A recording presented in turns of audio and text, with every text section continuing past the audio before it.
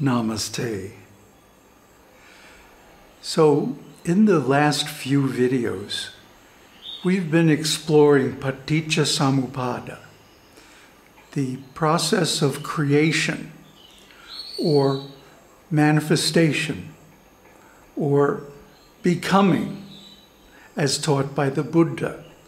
Now, we've also explored the process of creation back in the Lakshmi Tantra series.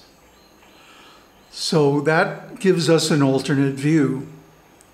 And then we can put the two of them together and get an extraordinary insight into how things become, how they come into being, how they manifest, and how they are created.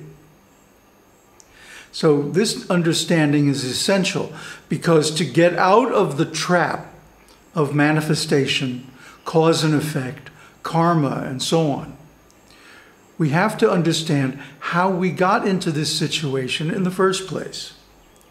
So these examples are very, very powerful and very helpful for understanding how we are entangled in creation. So we went over a lot of the theory in the last couple of videos, but I'd really like to give some really good examples so that you can understand how Paṭicca-samuppāda is working. In that way, you can come up with a solution to extract yourself from the whole creation and all the entanglements and attachments of it. So basically, the key to this understanding is that every creation is an information network. And because it's an information network, it has similar structure, whether we're talking about creating a whole universe or a single galaxy or a human being, or even something like a computer, because a computer is also an information network, an information structure, and because it follows the laws of ontology, which is something we discussed way back in the beginning of this channel. Therefore, there are similarities at all scales and in all examples of the generation of becoming by Paṭicca-samuppāda. So let's go over a few of them and see if we can understand. We already went over the basic process that by creating a system of terminology, name and form, along with consciousness, the whole thing comes into existence. Let's quote the Buddha's verse, this deep and enigmatic verse that we've been studying actually in these last few videos. Insofar only, Ananda, can one be born or grow old or die or pass away or reappear. Insofar only is there any pathway for verbal expression. Insofar only is there any pathway for terminology. Insofar only is there any pathway for designation. Insofar only is the range of wisdom. Insofar only is the round kept going for there to be a designation as a thisness. That is to say, name and form together with consciousness. Now, this is a very deep and enigmatic sutra. Really, you should go and read the whole thing. I've put a link in the video description below. Can read the whole Nibbāna Sutta. Very much recommended to understand the background for what we're going to discuss today. So, all right, if the range of becoming is limited by a network of terminology, what does he say here? A pathway for verbal expression, a pathway for terminology, a pathway for designation. In other words, naming things. This is information. And when information is part of a process, it becomes an information structure. So we're going to look at the information structure. First of all, let's talk about the whole creation. How does the creation start? Well, it starts with Shiva, or Brahman, Nirguna Brahman. No qualities, no form, no names, no boundaries, no time, no space, no dimension, no nothing. So then from nothing, something comes. How does that happen? Well, what happens is that Shiva manifests Shakti. And this is the primal duality at the root of creation. Shiva, the Nirguna Brahman, manifests Shakti, the Saguna Brahman, with all kinds of qualities, activities, everything you could imagine and more. The whole variety of the creation is in her. He is the energetic and she is the energy. He is the source, she is the effect. He is the yang, she is the yin.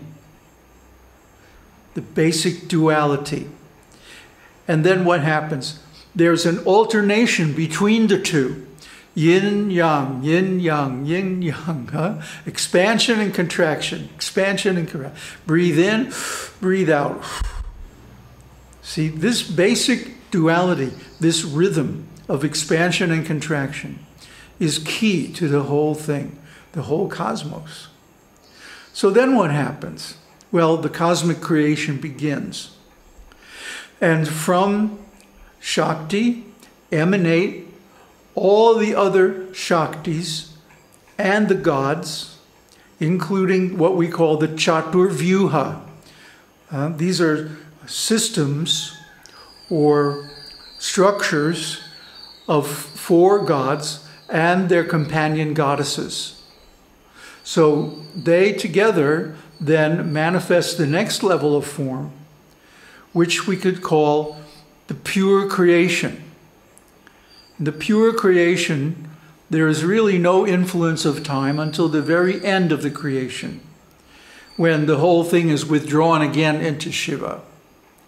But as far as when the creation exists for a fantastically long period of time, that stays as it is, with no change. All those beings, the vyuhas, remain until the very end of the universe. So this is the pure creation. This is what's known as the kingdom of God, Vaikunta, Goloka, heaven, where God is personally present, God and goddess. And of course, the nature and the quality of that creation is very wonderful and beautiful.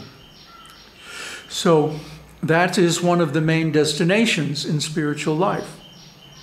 But then what happens? Then the lokas are created. The lokas are the homes of the sages and the demigods. And these are the beings that come into existence at the beginning of a creation, and then they go out again at the end of a day of Brahma. So they disappear, and during Brahma's night, there's nothing. Then Brahma, when he wakes up, again manifests the whole relative creation, the impure creation.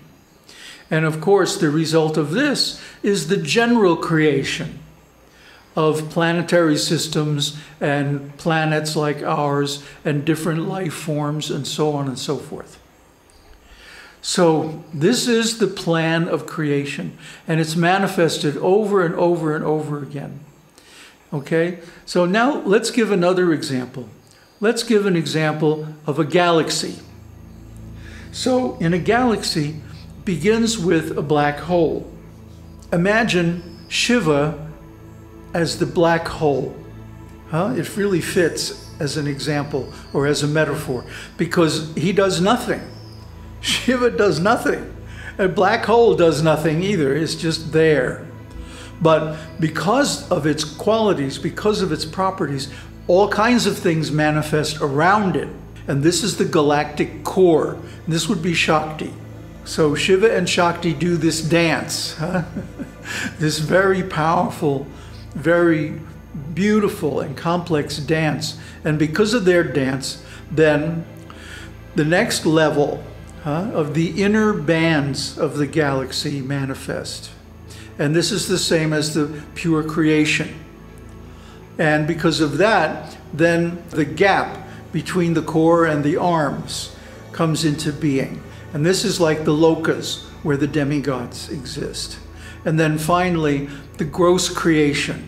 The outer arms of the galaxy manifest, and that's the whole story of its creation. How about another example? A computer.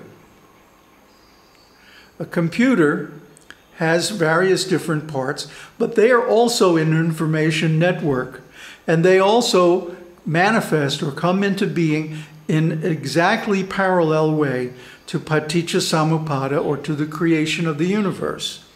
How is that? Okay. Well, first you have the computer when it's off, and that's like the gap in between creations.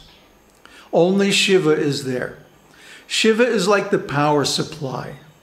He doesn't really do much, but if he's off, there's nothing going to happen. But when Shiva is turned on, when the power supply is turned on, what happens? There's something called a boot ROM, read-only memory. And what this does is it loads the loader that loads the operating system. So Shakti is like the boot ROM. Shakti is like the inner core, the first program that runs when the computer is booted up. So then what happens? Then they manifest the OS, the operating system. And the OS is like the pure creation. Once it's brought up, it's a structure that persists as long as the computer is running. So this would be the analog of the pure creation and the demigods, the lokas. The lokas are like the operating system services that are actually used by the other parts of the creation, which are analogous to computer programs. They use the operating system services to do their different operations and so on. It's a funny analogy, but it really works if you think about it. I'm assuming, of course, that you know something about computers. If you don't, I don't know if you're going to get much out of this. But anyway, this is exactly the same as the generation or creation or the dependent origination of a living creature. A living creature starts with a sperm and an egg. Shiva and Shakti again, the primal duality. And they combine together, and then they create what's called a blastomere or blastocyst, which is composed of stem cells. And then the stem cells, these are like the vyuhas. The stem cells all individuate and specialize into the various types of organs and this and that as the fetus grows through the stages of conception and gestation, going through different plant and animal forms until it reaches the human stage. And this is then the full creation. See, a living creature is an information network. And the information is carried by the DNA throughout the entire organism. It's not until the end of life when the telomeres begin to shorten and then the DNA information cannot be communicated so well. The organization of the body starts to break down, and then that results in death. But of course, that's just like a program that becomes suspended. In any operating system, modern operating system, it's a multi-processing system, so there can be any number of programs active at the same time. But the ones that aren't fully present The ones that aren't on top are suspended in the background. They're still there, but they're not running directly on the screen until you switch the context, of course. Then another one takes place. So this is like a living being in life and accumulating memories. These are like program logs. Program logs stay resident in the operating system, even if the process is suspended. And then the process can come back into the foreground. That's like taking the next birth. But still, the logs are there in the background. So it remembers what it was doing when it was suspended. And that's why we have certain desires and ideas and ways of looking at things as soon as we're born into a new body. We still have the memories left over from the previous ones, and those are the program logs or the karma that we need for this life. So anyway, I won't I won't try to stretch this analogy too far.